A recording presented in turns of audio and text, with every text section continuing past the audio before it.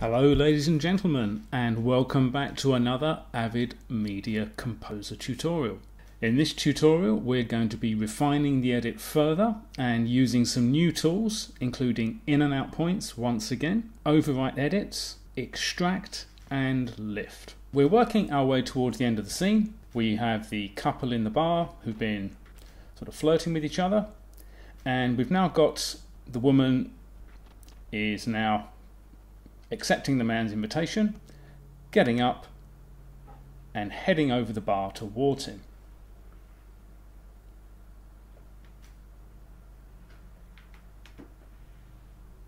So good long walking shot over, and she joins him. There's a big difference between real time and screen time, and there's nothing particularly wrong with having the person walking all the way over, other than it is really sort of redundant in terms of storytelling. And as editors, when you start to learn your craft, you'll realize that we probably don't need to have an entire walk across a room.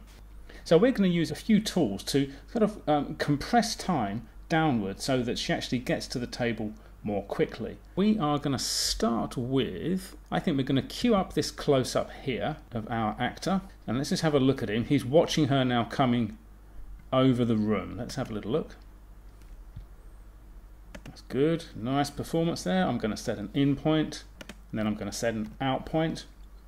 If you want to remove your in and out points, if you're not happy with where they are, you can press G and they're removed. What I'd like to do now is, instead of pressing V to get this into the timeline, which is an insert edit, I want to press B, which is an override edit, and I'll show you the difference between the two.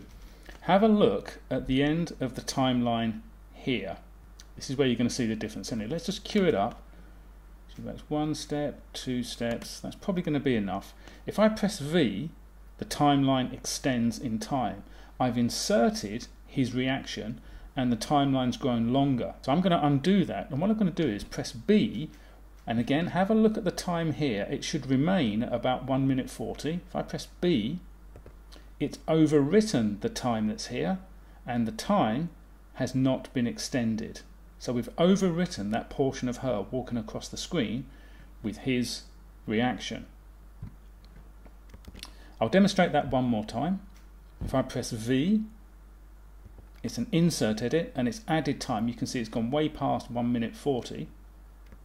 Whereas if I press B, it overwrites the material that's there.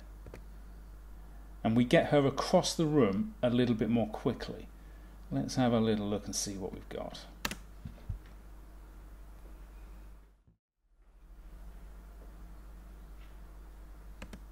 So again, I think we could possibly make an argument to say that we can actually just start this edit with her a little bit closer. So I'm going to show you another method of actually removing footage. I'm going to press O to mark an out point on the timeline. I'm going to use my up and down key to go back to the last edit. I'm going to press I, and I've marked an in and an out point. This signifies that I want to remove this bit of footage. So I'm going to press X, and X is known as extract, and it's gone. You could of course use Q, which we did on the last tutorial, and you might find that quicker, but some people do like to use in and out. Let's now just press J. Let's play this back and just see what we've got. Let's see if we can just condense the time a little bit. I think we have. Yeah, that feels good. So we have 1 minute 40, you can see was over there. We've probably knocked off a good 3 seconds. And I think that's much improved. Let's now examine another tool, which is known as lift. The director's come around, had a look at the cut, likes what we've got so far, but wants to experiment with a different take from the man in the close-up. So at the moment we are, if I just zoom in a bit on the timeline, we're using take 7. As you can see here, we're going to queue up take 6, and let's just see if we can just show the director an alternative. Okay, so let's just see the reaction we've got. There it is. And let's queue up the reaction that's in the other take, and the director wants to have a little bit of a different look at something different. Let's see what we've got. Okay, so we can see the woman's handbag coming into the frame. We're going to mark an out point. We're going to press J to rewind a bit and press an in point, and we're going to go to the timeline or the sequence, and we're going to look for the corresponding clip that we need to replace. I'm going to use my down arrow key to go to the edit here. I'm going to press out point. I'm going to use my up and down arrow key to go to the edit here to press in point. And we want to remove this portion, but I don't want to press extract. If I press extract, it won't leave a space to replace this clip here. So on this occasion, I'm going to press Z.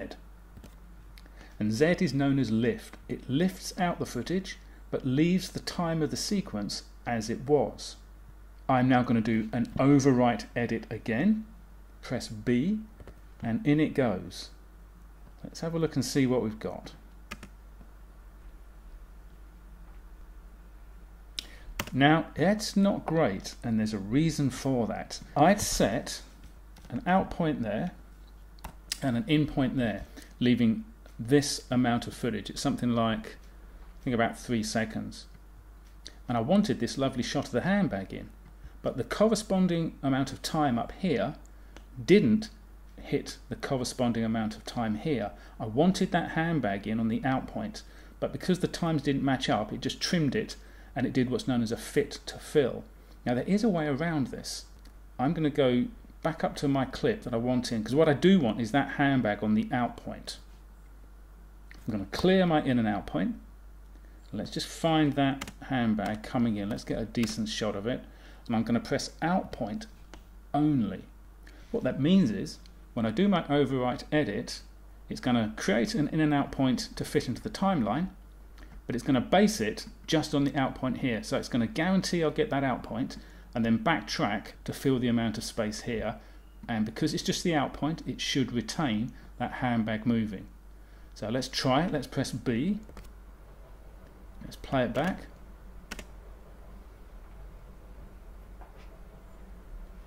And in it goes. Now, as it's turned out, I actually don't think particularly that that actual handbag works. I think it's a bit of a disruptive edit. So I'm going to press Command Z to undo actually what we've done. But it's a useful tool. It's known as lift, and I can just show you it one more time. Mark an out point, mark an in point, and instead of pressing X, which is extract, we press Z, which is lift. And it creates a space for your new take to be overwritten in, which we do by pressing B. A final tool that I think I'll show you on this tutorial, just to make quick editing decisions. The director's decided that instead of this slightly wider shot, what the director's after is the woman coming in and sitting down on this much more closer shot, a bit more powerful. So to quickly remove something from the timeline, you can press T, and that creates an in and out point around that clip. Then I can press X, which lifts it straight away. T is very useful for quickly extracting footage. Let's now queue up the shot of the woman coming in. Mark an in point. Yeah, that's a better, much more powerful shot. We'll mark an out point, and I'm going to press V to insert that into the timeline. Let's now see what we've got. Yeah, that's good, that's working. Okay, we'll move on to some more tools in the next tutorial.